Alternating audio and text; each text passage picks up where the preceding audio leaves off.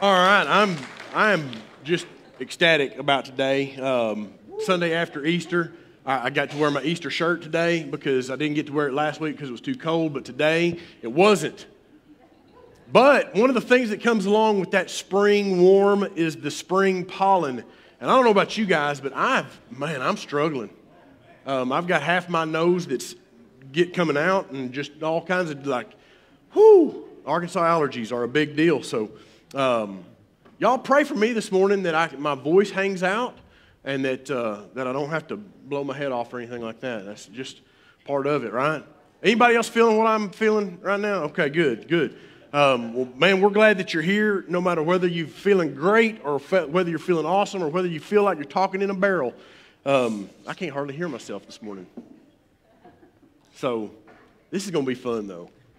Ephesians chapter 4, we're going to kick it off today, back into Ephesians.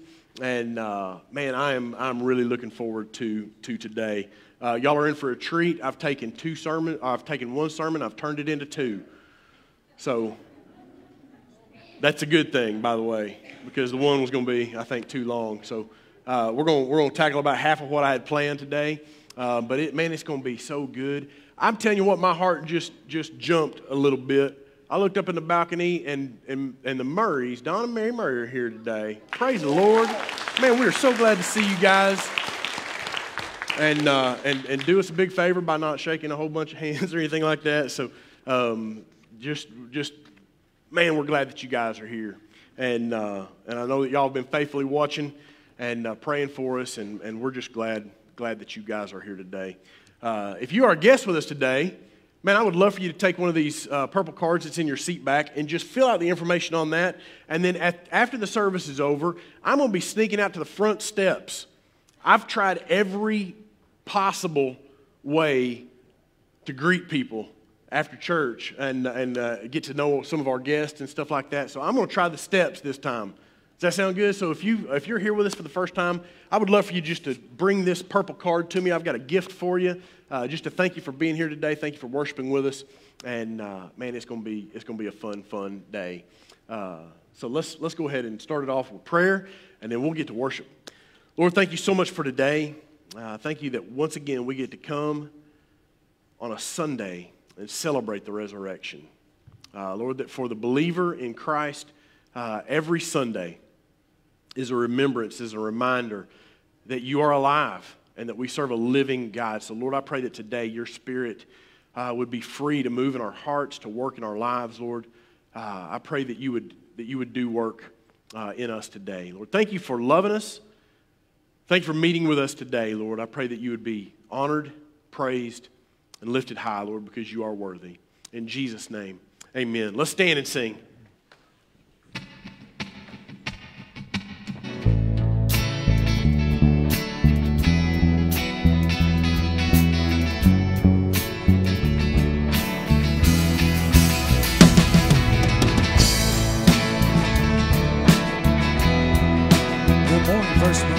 Sing us out together. We stand and lift up our hands. We stand and lift up our hands. For the joy of the Lord is our strength. We bow down and we worship Him now. How great, how awesome is He. And together we sing.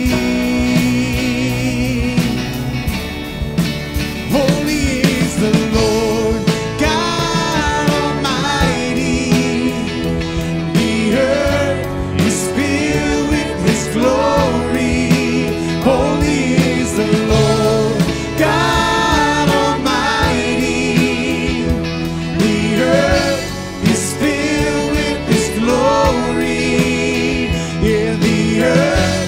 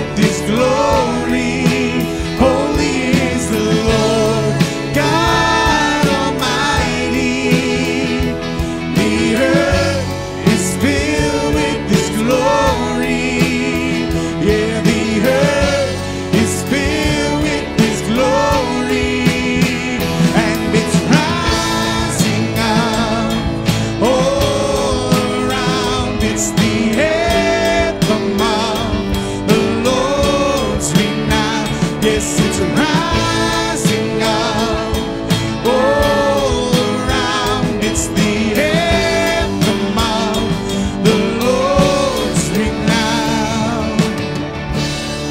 And together we sing, everyone sing. Holy is the Lord God Almighty. The earth is filled with His glory. Holy is the Lord God Almighty. The earth is filled with His glory.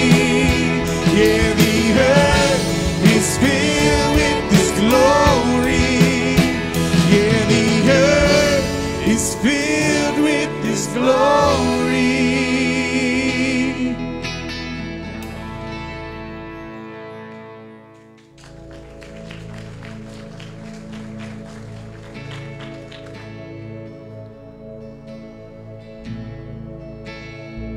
Come on, sing this out with me.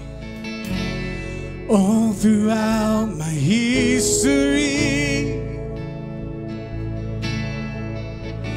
your faithfulness has walked beside me. The winter storms made way for spring. In every season, from where I'm standing, I see the evidence of your goodness all over my life, all over my life. I see your promises and fulfillment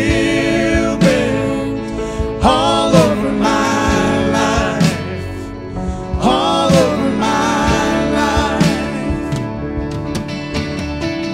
Help me remember when I'm weak. Fear may come, but fear will leave.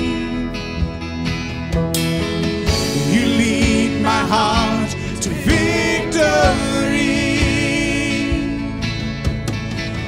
You are my strength, and you always will be. I see the evidence of your goodness all over my life, all over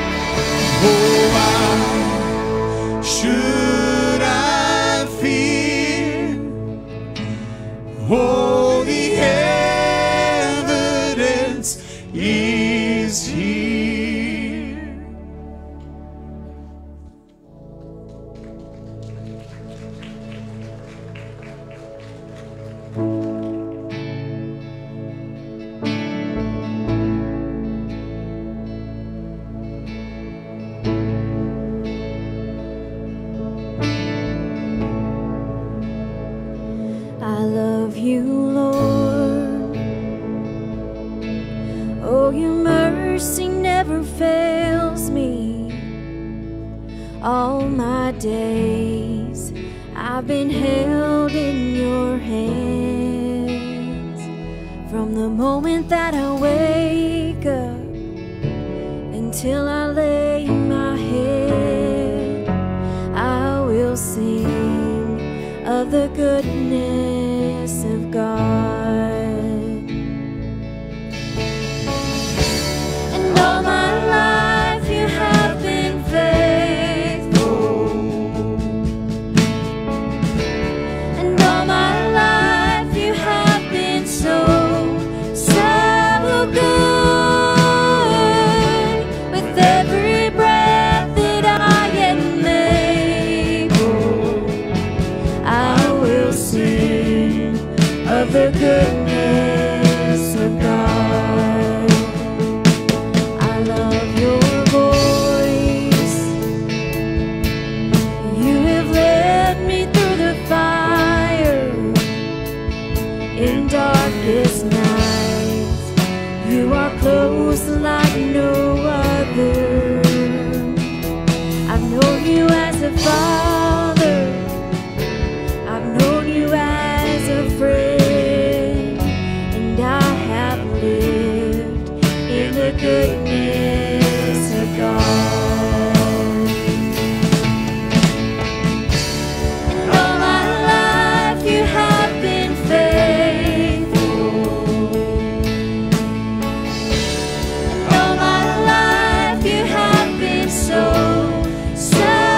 good. With every breath that I am able, I will sing of the goodness of God. Your goodness is running after, it's running after me. Your goodness is running after, it's running after me. With my life laid down, I'm surrendered now. I give you everything. 'Cause your goodness is running after, it's running after me. Your goodness is running after, it's running after me. Your goodness is running after, it's running after me. With my life laid down, I'm surrendered now. I give you everything. 'Cause your goodness is running after, it's running after me.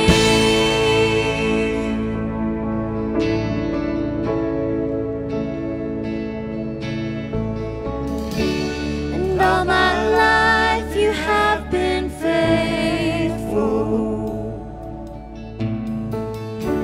And all my life you have been so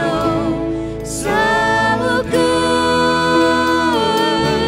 With every breath that I am able, I will sing of the goodness of God.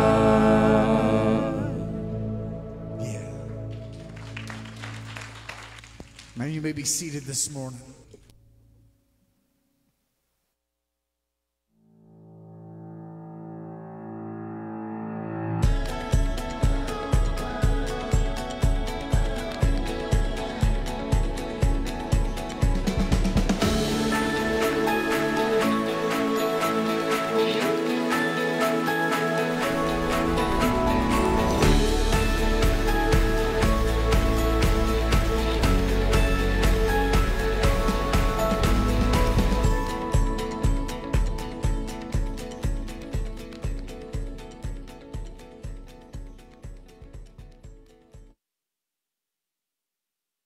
And turn to the New Testament book of Ephesians. So it'll be right after the Gospels, Matthew, Mark, Luke, John. Keep wandering through Acts, Romans, 1st and 2nd Corinthians, Galatians. And then you will get to this 6-chapter letter that Paul wrote from prison to a group of people who were Christ followers in Ephesus.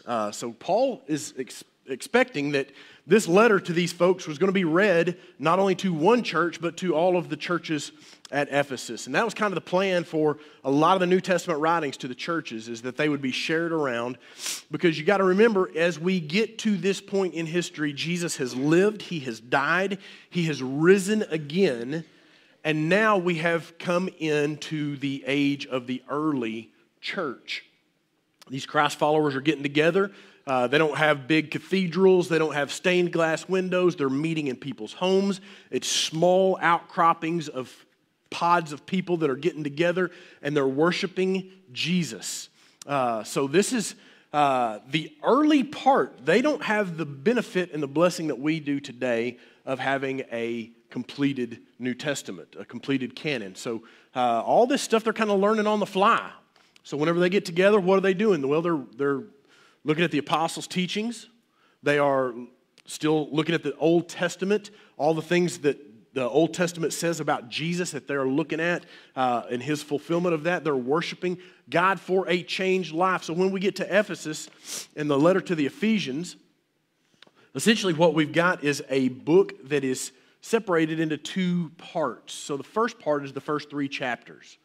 And that basically tells us why we believe, how we believe, what God has done in Christ, which is more than we could ever have imagined that God would do for us. And then we get to the second half, and we see that it kind of transitions from just what to believe, but this is how we live that out. So you might translate, you might kind of term it how we believe and how we behave, but I think there's a better way to determine that. I think there's a better way to say that. It's how we believe and then what we become, okay?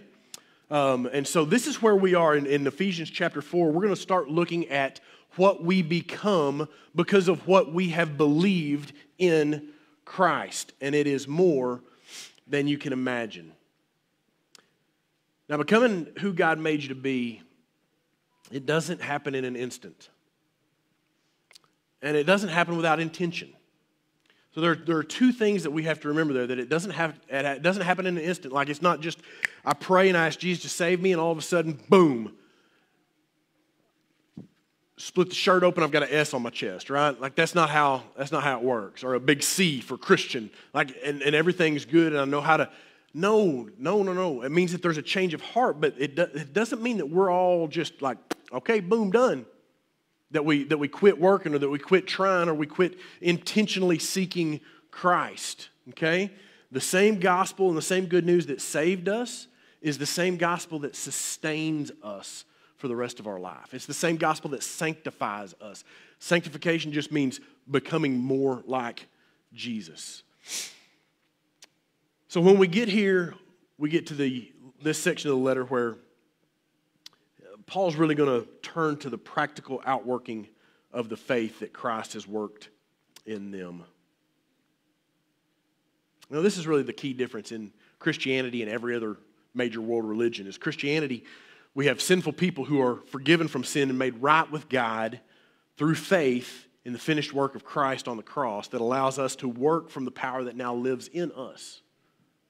And every other world religion is we have sinful people who are working in their own power, trying to earn favor with a God or gods who sit back rooting for them to fail.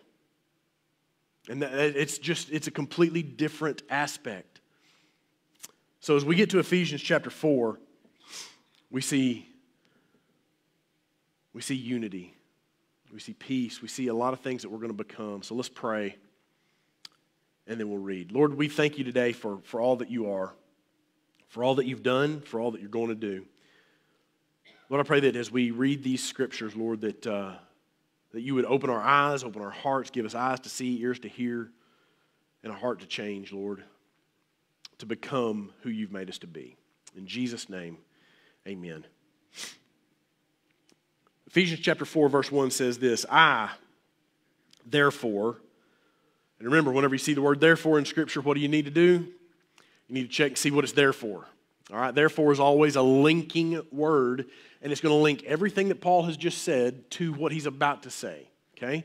So he says, I therefore means all the stuff that I just said about being in Christ, all the work of Christ on the cross through faith, by grace, not of yourselves, not of works, so that nobody can boast, nobody can brag about it. It's all about Jesus. Because of that, he says, I am a prisoner for the Lord. He said, I urge you to walk in a manner worthy of the calling to which you've been called, with all humility and gentleness, with patience, bearing with one another in love, eager to maintain the unity of the Spirit in the bond of peace. I'll tell you what, let's stop right there. I think that is about as far as we're going to get today. I had planned on working all the way through verse 6, but I just can't do it, not in one sitting. So it's like getting a big old plate full of food over at Reed's. You know, like you think you might be able to get all through it, but then at the end of the night, you're like, no, I'm going to need to-go box. All right, and so this is we're going to get a to-go box for next week too. So the first 3 verses, let me just kind of hit some of the high points that Paul says to walk in a manner worthy of the calling which you've been called. He talks about humility and gentleness and patience and bearing with one another in love, eager to maintain the unity of the Spirit, the bond of peace. That's a whole lot, right? And as we read sections like this, we have to be very careful that we don't read this as a to-do list. All right? Because what we could do very easily is say, all right, walk worthy of the calling which you've been called, check. Humility, all right, I check. Gentleness, check. I did that once. Patience, check, unless I'm driving. Bearing with one another in love, check. Kind of check. And we can see this as a to-do list, and that's not at all what Paul is trying to say. What this is not a to-do list, but it's a to-be list, to become list. This is what we are. This is who God has made us to be in Christ. It's not a be better kind of thought process either. A lot of people will come to religion to better themselves, right? So I'm going to pray because it's going to make me a better person. Or I'm going to come to church because it's going to make me a better person, or it's going to help me with one or the other of these things that are deficient in my life. When in actuality, everything in our lives is deficient without Christ. We don't have anything on our own that's worthy to be praised. In my heart dwells no good thing, but Christ dwells in my heart, and Christ is a good thing. That's the old man, the new man. So we'll talk about that in just a little bit. So I'm gonna kind of theme everything today off of steps. So we're gonna have 4 points today, and I'm gonna give them to you up front. So the first one is to step up. Second one is to step back. The third one is to step slowly, and the fourth one is to step around. Okay, so step up. What do you mean by that? Well, Paul says to walk worthy, to lead a worthy life. What does that mean? Because he's urging them, right? Because remember, these are new believers. These are first generation Christians that he's writing to that are trying to figure out how to live. They're trying to figure out what takes place. What am I supposed to do? And Paul is writing to them at a time where there's been enough time that's passed that some of them are reverting to old practices. They're reverting back to the old way of life that they used to live. They're doing some of the things that they did before they were saved. Okay, so Paul's writing to these guys to try to encourage them and urge them to step up to the plate. Like whenever it's your time, step up to lead a worthy life. So what is a worthy life? It's a called life. Paul uses this terminology of calling here. To walk worthy of the calling which you have been called. Now, this is not just a calling for pastors or church staff. And we use that terminology a lot, like I was called to be a pastor, right? And well, what do we mean by that? Well, that's God's intention on my life. That's his desire for me. But listen, Every single believer has been called. Okay? That's what Paul is saying here. If you believe in Jesus, you have been called. If you've been saved, you've been called. What have you been called to do? Well, to live a worthy life, a life of Christ, a new life in Christ that looks like Christ, so that when others hear and see you, they hear and see Jesus in you. That means it's a constant working towards being more like Jesus. This is not just God did everything in Christ, so I don't have to do anything. You don't find that teaching. You don't find that thought process anywhere in the Scripture. We don't have the ability to brag about how good we are, but we also have to get after it too, to live a lifestyle that is worthy of Christ. It's a lifestyle of serving like Jesus served. Hit back in Philippians chapter 2 if you got your Bibles real quick.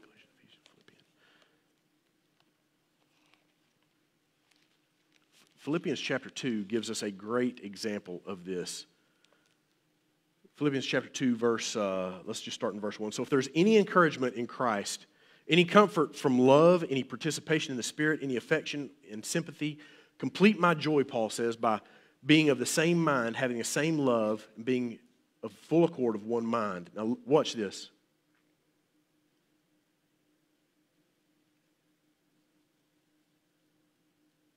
Jump down to verse 5. Have this mind among yourselves, which is yours in Christ Jesus, who, though he was in the form of God, did not count it equality with God to be anything to be grasped, but emptied himself by taking the form of a servant, being born in the likeness of men. And being found in human form, he humbled himself by becoming obedient to the point of death, even death on the cross. This is the kind of emptying, this is the kind of self-sacrifice, this is the kind of service that Paul is talking about. Well, here's what's cool about the Bible. Is whenever we jump from Easter, like we took a 3-week break, we were looking in the Gospel of John at Jesus and what he said he was and I am statements that he had made, and then we get back into Ephesians, and it's not a different Bible. It's not a different story. It's the same story. We jump into Philippians. It's not a different story. It's the same story. You can go into any book of the Bible, and what you'll find is not that it's a different story, but it's just a different outworking of the same story. Different scenarios, different points, different parts. This is all the same stuff. A lifestyle of serving like Jesus served. Listen, if the Lord has called you to salvation, the Lord's also called you to serve. If you're not serving, then you're missing out. Now, you've probably had a lot of people that have kind of goaded you into serving, or like, if we can, make them feel guilty or anything like that. But listen, if you truly understand what serving looks like and what it feels like and what it does, then it's a privilege to serve. That's the way that works its way out. One of my favorite people in ministry was a guy named Raymond. And I met Raymond when we were in Virginia. And Raymond was our security guard for Kid Zone. And Raymond was about, was he 80-something? He was north of 85. And an 85-year-old security guard is something to be feared, isn't it? Right? He wasn't ripped and strapped. He wasn't packing or anything like that. He had a stool that we had out by the doors. And Raymond, he had this buzz cut, flat top haircut. Like he loved to play golf, and he would play golf once a week. And he had 2 hole-in-ones while I was there. Hole-in-ones. I don't know what you call it, but it's where you hit the ball one time and it goes in the hole. I've never done that. And he had 2 of them. And he's just a sweet, gentle, humble servant. And, he couldn't do a whole lot of, he couldn't stack chairs. There was a whole lot of physical limitations. But listen, he found a way that he could serve. And he sat there every week and he welcomed every kid that came into our Kidville. Whew, a lot of years have passed. Kidville. With a smile, and a high five and the heart of a servant. And that was working its way out by living a worthy life. A worthy life is just a life that works out the life that Jesus has worked into us. Let me say that again. A worthy life is just a life that works out the life that Jesus has worked into us. So how do you know if you're leading a worthy life? Well, you probably know. I mean, you probably know right now. I mean, like, you know, are you leading a worthy life? I don't have to really clarify a whole lot about that. But one of the marks of a worthy life is progress. Or if you're leading a worthy life, then you're progressing in your faith. You're becoming more of what Paul is talking about here. You're becoming more of humility, more of gentleness, more of patience. Man, I'm just getting convicted. Anybody else? Like, I mean, I don't know. Like, this is not stuff that you read and you're like, oh, well, I got that made. That's in the bag right there. I guess I'm good with all that. So progress. All right, second thing, let's go ahead and keep going. Second point is this. We not only step up, but we step back. Verse 2 says, be humble and gentle. Our first instincts as believers, as Christians, should be towards humility and gentleness. Out of the overflow of our heart. And I'll give you a scenario to know kind of where you're at, all right? So you're playing softball, slow pitch, because that's where most of us are, right? Slow pitch softball, you're down by 1. And there's a runner on third base. You've got one person on, you are the winning run, and you step up to the plate. Pitch comes in and you smack it out into right field. I mean, it's a little bit on the outside, and you turn on it, you go ahead and you push it over into right field, it hits the gap. Right fielder's terrible. Like they can't tie their shoes, can't walk, chew gum at the same time, and boots the ball to the fence. Well, you're trucking around first, you're on your way to second, tying run has already scored. You get headed towards third base, and the third base coach is waving you home. They're still fumbling the ball out in the outfield. Well, about the time you hit third base, you see them pick it up, and the relay throw starts. Relay catches, throws it in, you're humping it, getting it, you're getting after it, and all of a sudden, you know it's going to be close, but you slide, and you beat it by a good foot. You're there, you jump up, and as you raise your hand, you hear the umpire go, "You're out!" At that point, you will know whether the first reaction of your heart is humility and gentleness. Anybody with me? Like, listen, sporting events, they cause us to know what's in our heart pretty quick. Hey, when you squeeze a lemon, what comes out? When you squeeze your heart, what comes out? What's in it? Whatever's in it. Not your blood pumping muscle heart, but your inner being, yourself. Like, whenever we're squeezed, we really find out what is inside. It's so hard for us to do because in our flesh, most of the time we would rather be right than righteous. You see, as a believer, like I'm a pastor, so I'm supposed to look good, right? Supposed to do the right thing. I come sliding across home plate. He calls me out. It's going to be hard for me not to lose my testimony there for a second. Hey, listen, this has been one of the things in my life, and I'm just going to be real transparent with you. This is going to be one of the things in my life that I have worked for a long time to kill and still have not been able to do it. When we first got married, Sarah and I, we could not play games. We could not play board games. Because I would rather be right than righteous. And you don't play to have fun, you play to win.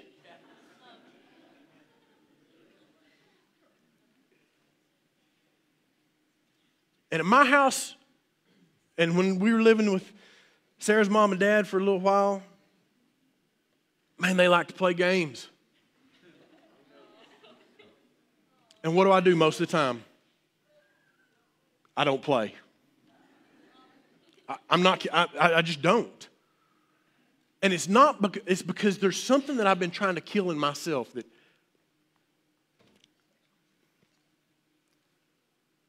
doesn't look like Jesus. And I'm working on it.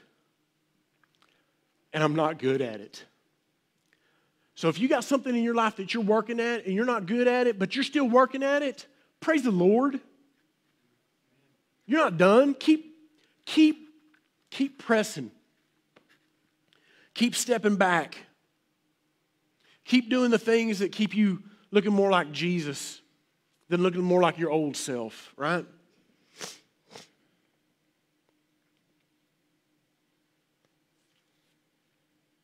Man, there's a whole lot in these verses that I had to really wrestle with this week. Step slowly. You know, churches and babies are a whole lot alike. They're messy. They drop food everywhere. Somebody's always having to clean up after them. There's dirty diapers. They don't necessarily communicate well. They require constant attention. Also, babies in churches can change quickly, right? And sometimes that's hard to keep up with. And without a little patience, actually without a lot of patience, it's easy to get a little grit in our crawl, isn't it? If we don't have patience as one of the things that is working its way out in this worthy life that Paul is urging us to live. Clint Eastwood was playing with Toby Keith in the Pebble Beach Pro-Am. And Toby Keith was asking Clint Eastwood, he's like, how do you, at your age, like most guys are just packing it up, you know. They're not out and about, they're not active, they're not doing what you're doing, like, and their attitudes are not like your attitude is. Like, what's the secret? And he said, every day I get up and I get out. He said, and I determine to not let the old man in. Sarah told me that the other day. Not the whole story. I researched the whole story because I want to make sure that it was right, and it was. And so,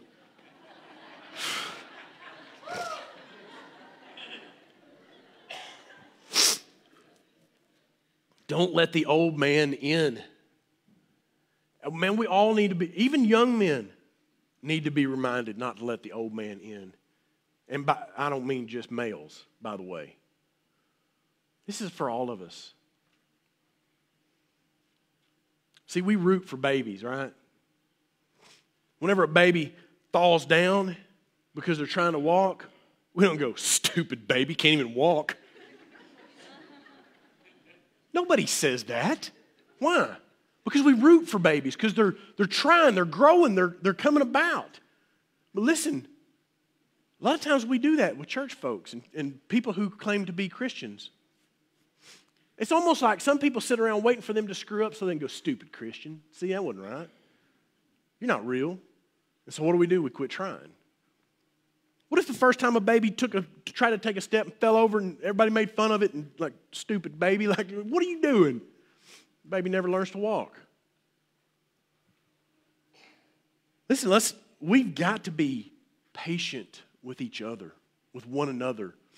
Not just in the church, but in our everyday outworking of every aspect of our life. Patience is just, it's hard. It's hard. The J.G. Wentworth motto is that's our theme song, right? It's my money and I want it now. Everything, we got to be, but listen, be patient with your church. Be patient with your family. Be patient with your pastor, your staff. Be patient with the process. Like this is basically a new used church. All right? It's not a new church, like it's been around for a while, over 150 years. But anytime that the leadership changes in a church, a new pastor comes, like there's a different, it's a new now. Like it's a new used church. And so we're going in that thought process. And with the new used church, a lot of things need updating, need cleaned up, needs a little fixer-upper kind of deal. And then we got to be patient in that. Because some people are like, man, you're going way too fast. Some people are like, man, you're not going fast enough. Anybody, like, you get that same thing with your family, right? We can't even, it's just hard. Volunteers and scheduling and kids and preschool ministries, responsibilities. And I'm telling you what, Miss Missy Denton has been doing a fantastic job in our preschool, taking care of all of our preschool ministries, and she's been working in the office, and man, that's been a huge, huge deal for us. Man, I just love the smile and the bright and the attitude and all that comes with it. And she's been doing fantastic work. Has it been all easy in the transition? No. Have things gotten, absolutely. So whenever something like that happens, or if there's a worker that calls in sick and didn't call in sick, do we run around like, well, you better get that fixed right now. What's wrong with you? What? Brad, there wasn't a keyboard player today. What's wrong with, like, what? No, that's not what we do. We're patient. Like, you only know what you know and you only see what you see, right? So let's continue to urge each other with patience. We're going to need some patience in the next few months. Brother Donnie, who's been working with our kids for a long time, almost 5 years now, I think, this past week, has informed us that he has taken a new job as a math. He'll be in the math department at Alma High School, and so next year they are looking at transitioning to Alma. And so what does that mean? Well, it means a lot. Number one, it means that we are excited for them. Why? Because we love them. We love Donnie and Vanessa. We love their family. We're grateful for what God has done. You know, you take a guy that works part-time and that dude works full-time, part-time, every time. And man, he has done an incredible, incredible job pouring into our kids. And then on the other profession side, he's got an opportunity. So we're excited for him to advance in that opportunity. Flip side of that coin is, man, that just stinks. Hey, I'm not going to, I'll tell you the same thing I told him. I said, dude, I'm excited for you.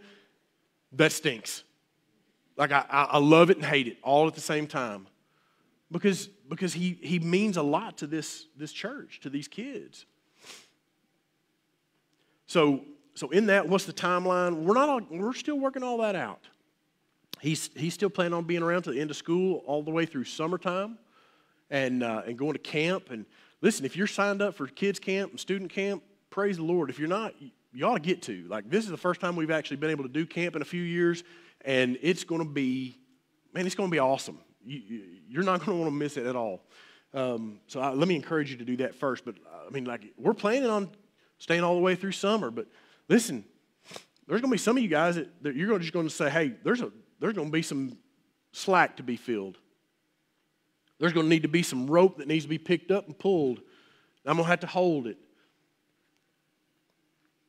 There's going to be some of you guys that you're going to need to say, hey, whatever you need to do in kids ministry, I'm there to help. Whether it's Wednesday night, whether it's Sunday morning, like whatever you need. Listen, until we find somebody to replace them, I'm there. I'll step up. I'll step back. I'll step slowly. I'll step around. That's the last point, step around. So listen, whenever you see Donnie and Vanessa, before I go any further, tell them you're praying for them. Tell them you're grateful to God for the time that they were here. And tell them you're hoping that and praying that one of these days they'll be able to come back. Right? I mean, that's the way that it ought to work.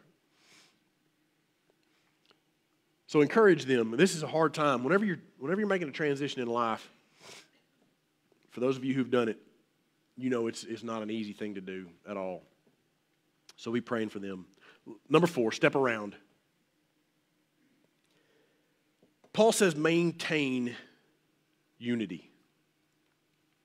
Maintain unity. Let me get back to my chapter 4 here. Maintain the unity of the Spirit in the bond of peace. You know, I was doing some counseling with a dude one time. It wasn't really counseling. It was more like we were talking. But they were having some struggles in their marriage, and he was just talking about, like, he's like, man, she is never on time. Like, for me, on time means 30 minutes early. And, like, for her, on time means it's time to start, but are we even left the house yet? And he said, I hate being late. I just hate it with every fiber of my being. I hate being late. And she just doesn't seem to care less about it. And as he went on and on and on, and there were other things other than that, but the lateness, man, he just really kind of honed in on that. And I said, well, man, let me ask you a question. I said, do you love her more than you love being on time?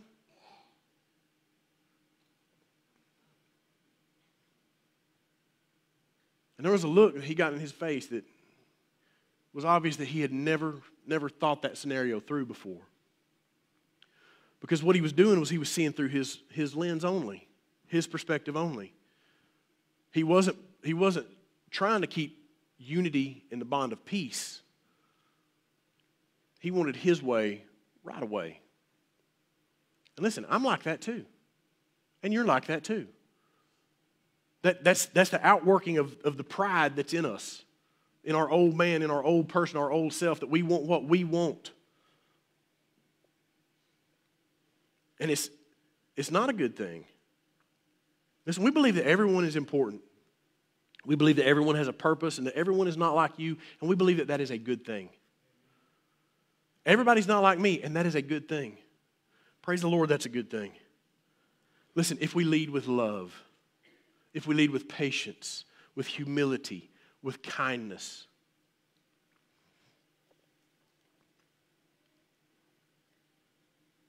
let me tell you how much I appreciate David Reamy. We were discussing a few weeks ago about a piece of property that the church has, and there was a bid to somebody had approached us to sell that piece of property. It's not a lot. We met and had a church business meeting about it and all, but we were trying to figure out what to do with the money. And it's not a ton. It's like $6,000. So it wasn't like we were making, hundreds of thousands of dollars that we needed to invest. We were just needing to figure out what to do with this. And so I know that we've got air conditioners that we need to replace on the church property. And so I was like, man, I think it'd be good to just replace use that money to go ahead and front the about $14,000 that we need to replace the air conditioners that need to be replaced because they haven't been maintained well, and we're taking care of all that, but we're on that, like, we just need to get that done. And David, with grace and humility, he said, Pastor, that'll work, and we'll do whatever you want to do. But he said, have you thought about about putting that money on the debt retirement? I said, well, I had, but I think I'd rather use it for air conditioners because that's a more immediate need. And he said, well, you're right. He said, but if it came to raising, and then we need to raise a little bit of money on the side there, it'd probably be easier to raise it for air conditioners than it would be for debt retirement. And you know what I thought? He's right. He's just right. He's righter than I am.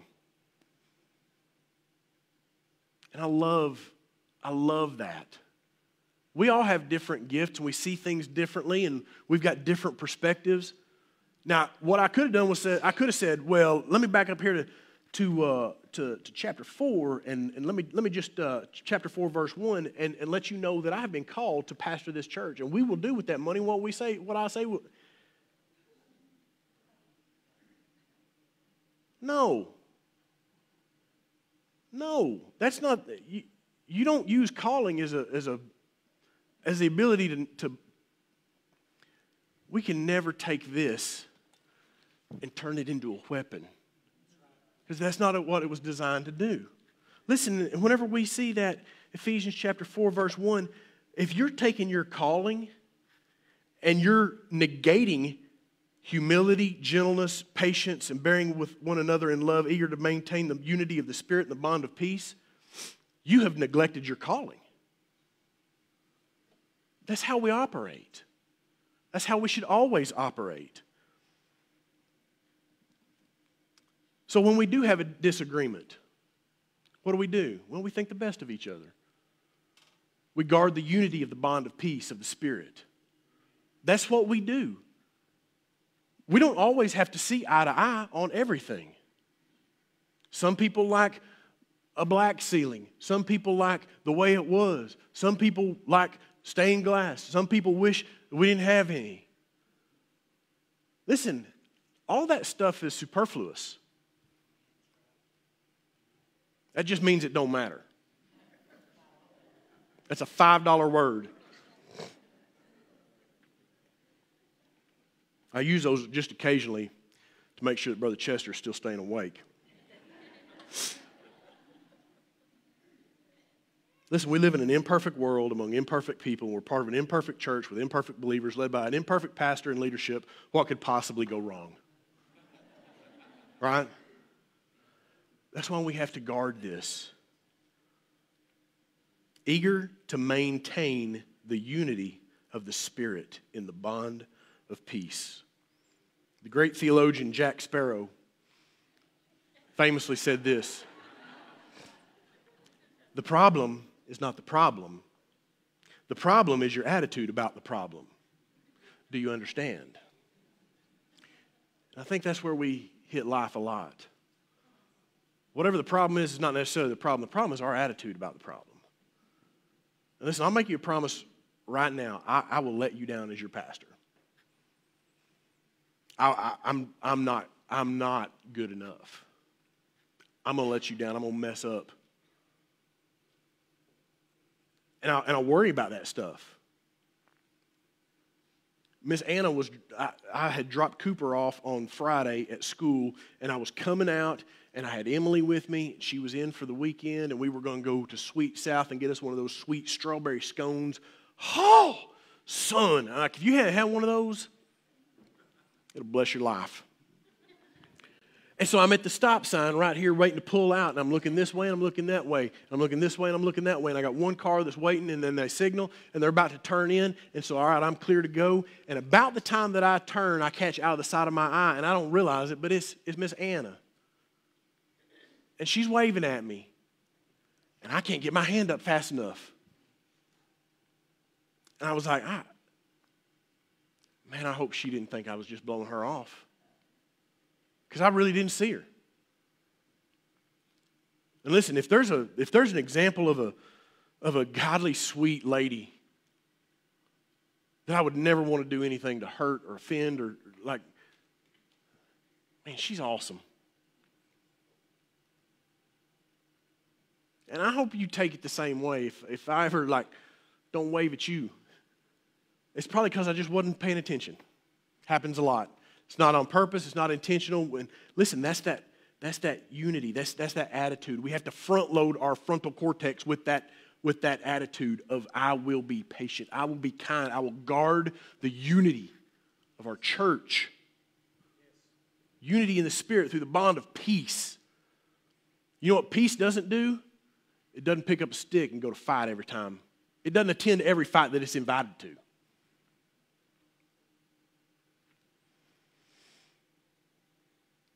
I'm going to let you down. Somebody who's a member of this church is probably going to let you down at some point. There's a lot of you that are sitting here that somebody has already let you down long ago. Listen, I just need to, in as much grace as I can muster, tell you, some of y'all just need to set some stuff down. You need to be like Elsa. Let it go.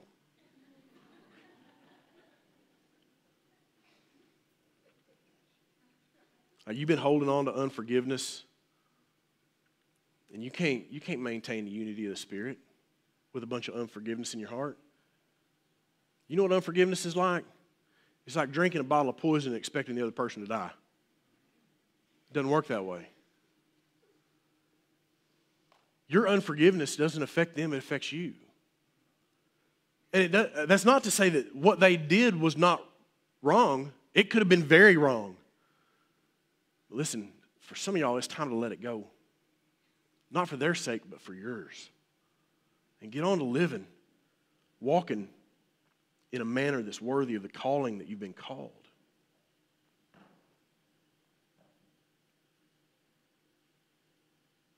This is a transferable principle.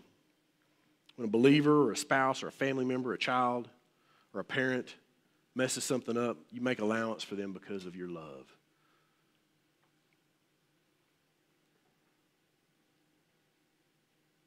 And this is especially true in the church. I've been attending church since 9 months before I was born. And I've seen people at their best. And I've seen people say to other people things that I wouldn't say to a dog that I didn't like. And many times what it boiled down to was this. They had expectations of someone that Jesus himself couldn't fulfill. Or they felt wronged. Or they viewed their preferences above others.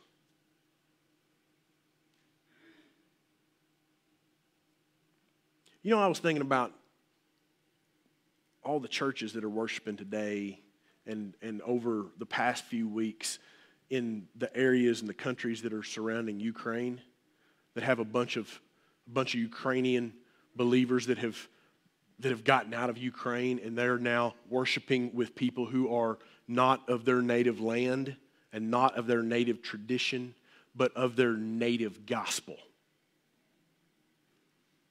Let me tell you something.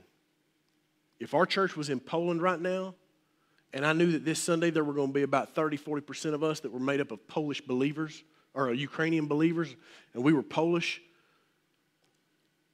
me and Brad would get together during the week and we'd say, hey, let's figure out a couple of Ukrainian songs that we can sing.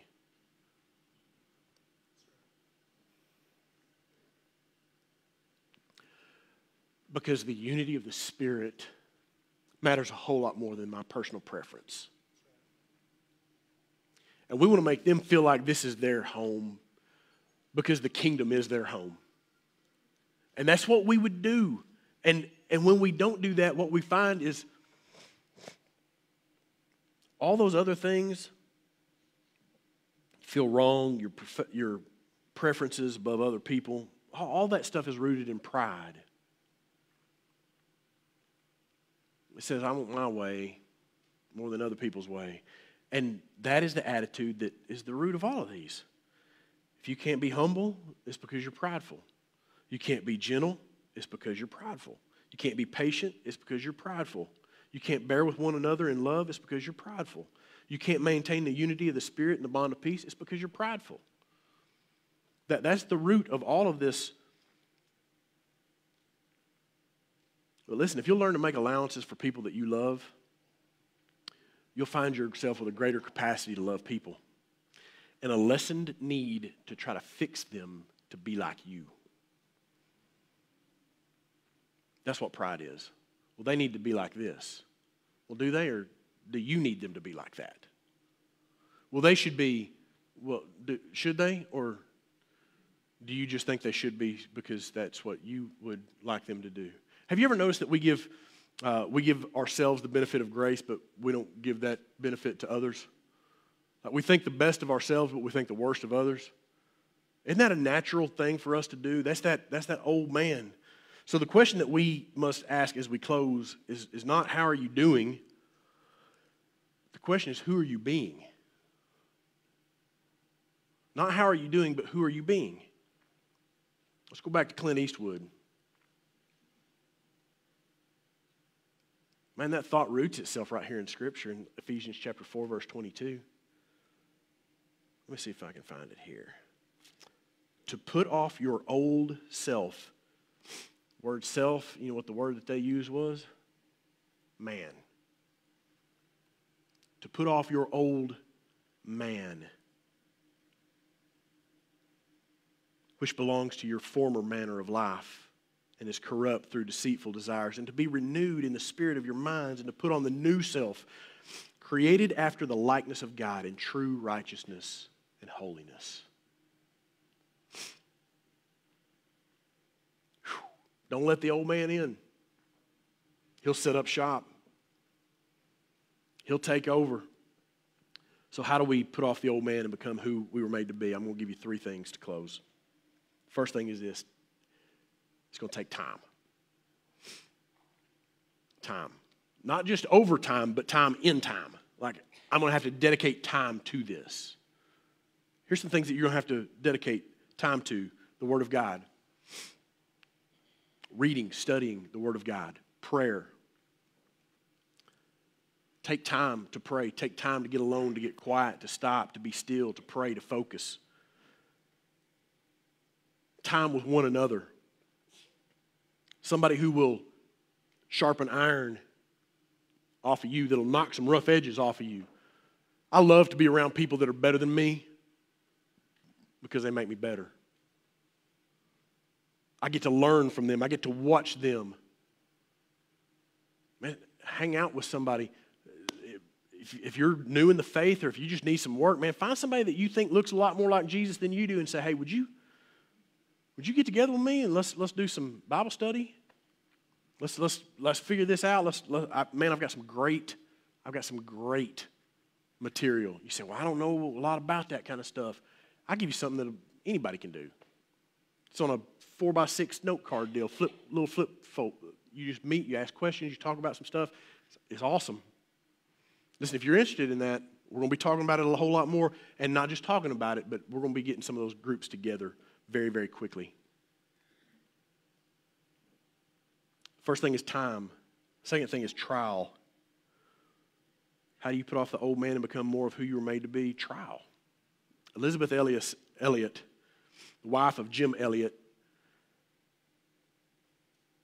says this: God will not protect you from anything that will make you more like Jesus. That's a hard saying, isn't it? But it's true. There's something about the trials of life that refine us to make us look more like Jesus. You going through one right now? Man, let it refine you. Let it bring out the Jesus in you. And the last one is this: time, trial, and intention. Nobody ever got accidentally good at karate.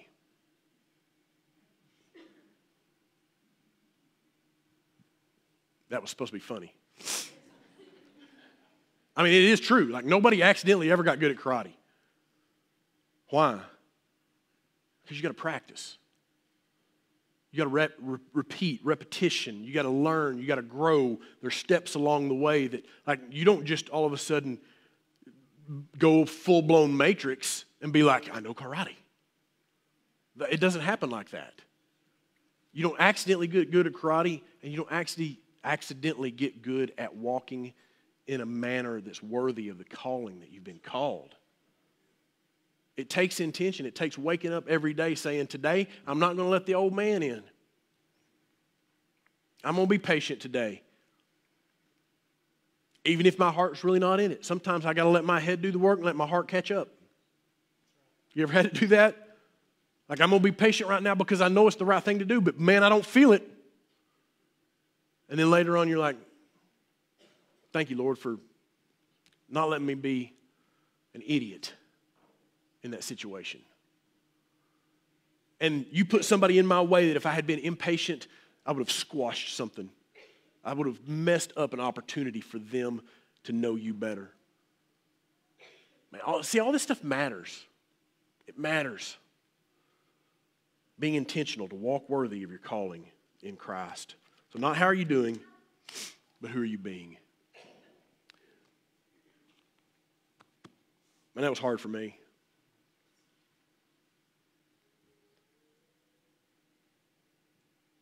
I just kind of figure if it's hard for me, there may be a lot of you guys that struggle with the same stuff.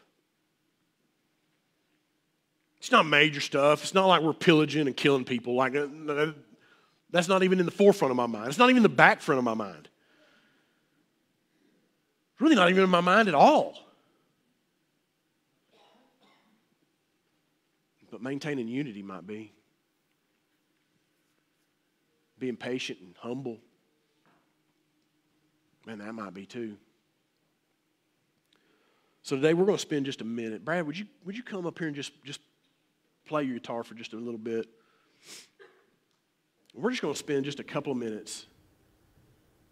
This is not necessarily an invitation time for you to come forward or anything like that, but I just want you to bow your heads right now, wherever you are. Just bow your heads, close your eyes, and just get still before the Lord. And if there's something that the Lord was dealing with you about today, some areas that you don't look like who you are in Christ, man, talk to Him.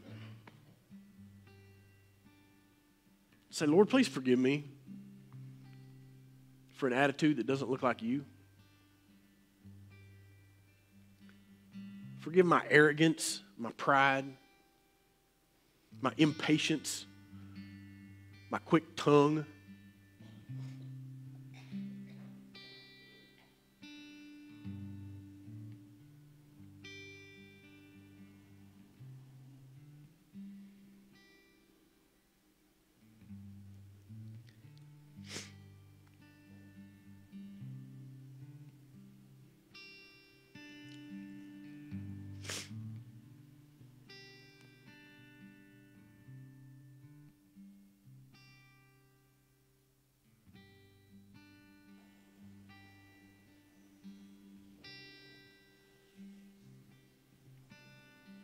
Lord, we need you every day.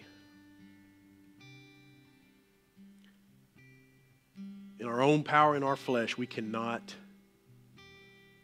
walk at all, much less walk in a manner that's worthy of the calling that you've called us with. So, Lord, I pray that you would change our hearts once again. Open our eyes. And Lord, restore to us the joy of salvation, of knowing you. Help us to be intentional. Help us to be patient.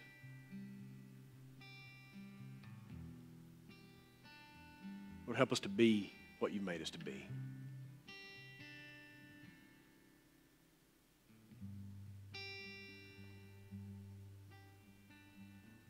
In Jesus' name, amen. Amen, amen. Guys, we're about to get ready to dismiss. Our ushers are going to be at the back doors and at these side doors, and they're going to be taking tithes and offerings from our membership. If you're a guest with us today, we would love to get that purple card from you. I've got a gift for you out on the front steps. Love to say hello, meet you. Just thank you for being here today. Get to know you a little bit, and man, praise the Lord. Before we leave, we're going to pray really quickly. Miss Grace Widener is going to have a pacemaker put in on Wednesday, and so. Let's just stop and pray for Grace right now that would go well. Lord, we trust you in all things. Lord, we're grateful that the doctors have figured out what they need to do here with this pacemaker. So, Lord, as they've got this scheduled for Wednesday, I pray that it would be successful, that everything would go smoothly, that there would be a good recovery, Lord, and that this would help her heart to function like it needs to function. Lord, we're grateful for their family. Pray that you would bless them indeed. In Jesus' name, amen.